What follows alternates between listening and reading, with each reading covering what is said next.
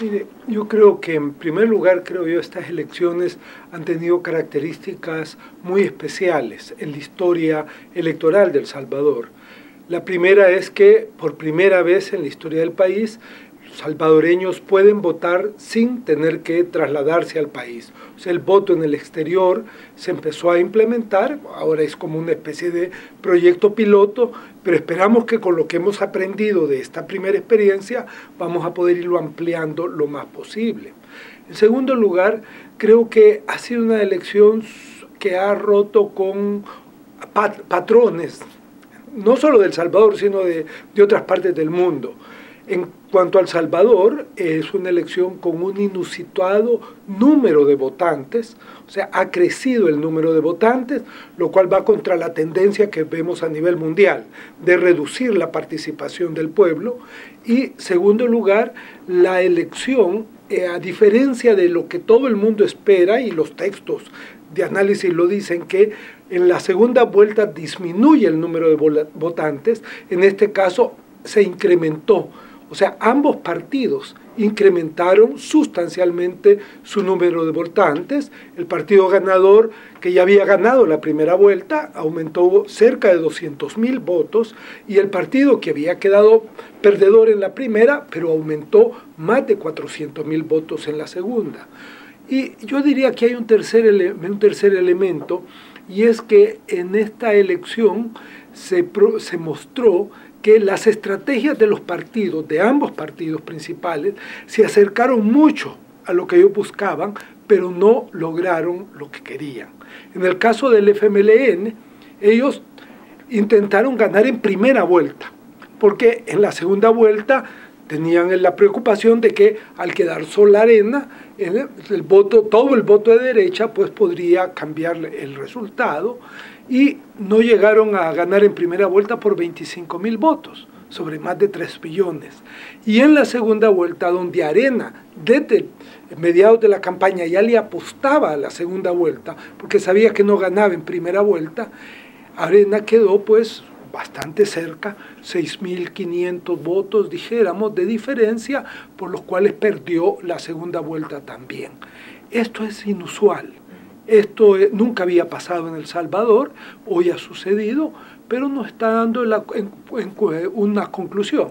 Uno, el sistema está funcionando cada vez más institucionalizado. Mire, yo creo que esto, como usted señalaba, es algo que suele esperarse. Y se sucedió aquí en los Estados Unidos, ¿verdad?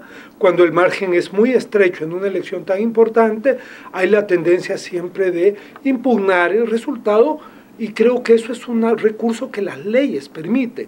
Por lo tanto, es totalmente legal que el partido perdedor pida recuentos, etcétera, etcétera, y haga uso de todos los recursos que la ley les da. Y es obligación y signo de madurez política y de respeto a la ley y a la institucionalidad que el tribunal atienda esos recursos, los procese y resuelva. Ahora queda el último paso, que es el paso pues que, aunque no se esté de acuerdo, tenemos que obedecer lo que dicen las autoridades electas y en base a las leyes escogidas y votadas, como es nuestro código electoral, por unanimidad de todas las fuerzas políticas. Se ha aplicado a la letra el código electoral, y en ese sentido el resultado ya lo tenemos, que confirma pues que el partido ganador es el FMLN.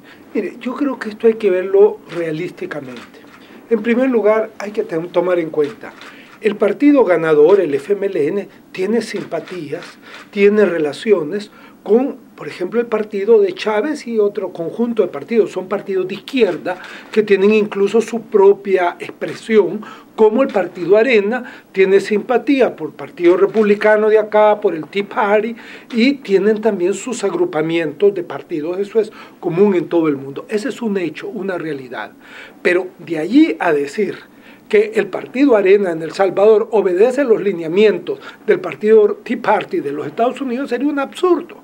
Creo que es un absurdo también el jugar con esos argumentos. Y hay realidades importantísimas. Mire, El Salvador y Venezuela son dos cosas completamente distintas. En primer lugar, y sobre todo en su relación con los Estados Unidos, Venezuela tiene petróleo y le vende el petróleo a Estados Unidos. Hay un nivel de dependencia de Estados Unidos respecto a Venezuela. El Salvador no tiene ningún petróleo. Nosotros lo único que tenemos en Estados Unidos, además de un buen comercio, es gente. Y eso también cambia. Venezuela no tiene aquí, yo no creo ni siquiera 100.000 venezolanos. Nosotros tenemos 2 millones de salvadoreños que mandan remesa, que constituyen más o menos el 18% de nuestro Producto Interno Bruto, y eso significa un nuevo elemento que es distinto y hace que la política tiene que ser distinta. Lo dijo claramente el candidato a la vicepresidencia, Ortiz, dijo, pero ¿y por qué nos quieren acusar de estar dependiendo de Venezuela? Nosotros no tenemos petróleo, lo que tenemos son 2 millones de salvadoreños que significan para este país, pues, dijo el 18% del producto de nuestro país. Entonces, como para tratar de decir, mire, no somos tontos, como para no darnos cuenta que vivimos en una realidad completamente distinta. Y a eso está respondiendo, y creo que los Estados Unidos, tanto en el anuncio que ya hizo formalmente el día de hoy el secretario de Estado de la máxima autoridad internacional del país, ha dicho que ya pues ellos felicitan al gobierno al candidato electo del Salvador, Salvador Sánchez Serén, y dicen vamos a continuar trabajando de la manera más productiva. Y es lo que en mis conversaciones acá me han dicho el Consejo Nacional de Seguridad, el Departamento de Estado. Ellos me decían, estamos esperando que el tribunal termine de resolver los recursos, porque sería una falta de educación con un país que venga otro y le diga yo reconozco a este el presidente cuando todavía no ha terminado de ver los recursos la autoridad local. Yo creo que para mí hay que felicitar doblemente al gobierno de los Estados Unidos. Esperó, respetando a la autoridad local, y segundo, ha dicho voy a continuar mi política. Nosotros, me dijeron a mí claramente, en Centroamérica no somos ideológicos. Trabajamos con el que quiera trabajar con nosotros, no trabajamos con el que no quiera. A mí ya no me gustaría en este momento estar diciendo que haber afirmado que más de 50.000 presos salieron de la cárcel, fueron a votar, perdóneme, pero eso es ya muy absurdo. Lo que Arena pidió en concreto, es decir, ábranme 6 urnas porque aquí hay sospecha de que hay errores o que hay fraude, ¿verdad? Eso se le dio a Arena. ¿Por qué? Porque la ley lo dice, se puede hacer. Pero lo otro de pedir nulidad de elecciones, eso estaba en contra de la ley.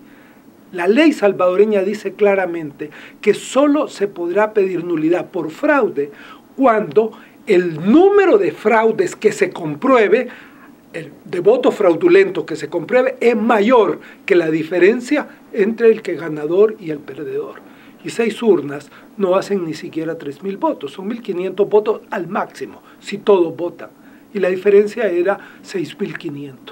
O sea, se les dio la oportunidad, pero eso no alcanza para ninguna nulidad.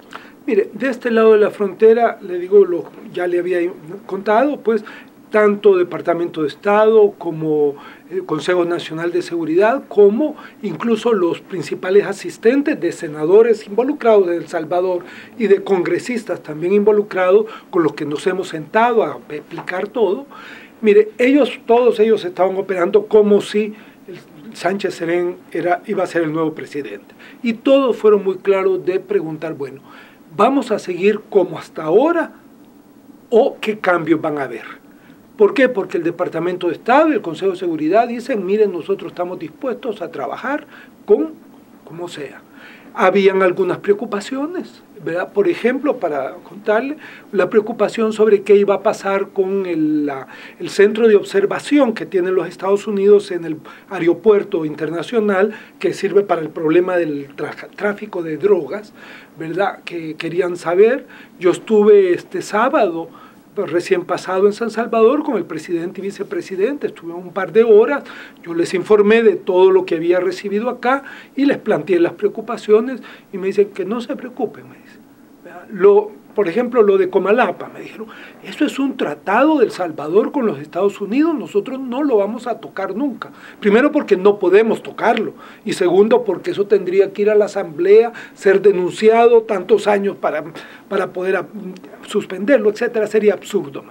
Y en otras cosas en que había preocupación, incluso, por ejemplo, ya se está trabajando en algunos de los puntos en comisiones que se han hecho en El Salvador precisamente para profundizar cuestiones de migración, que nos interesa muchísimo a nosotros, ¿verdad? Del caso de las deportaciones, y en la cuestión del segundo compacto, en que hubo hasta declaración pública ya del señor presidente electo diciendo que para su gobierno la aprobación del segundo compacto del Fomilenio es fundamental.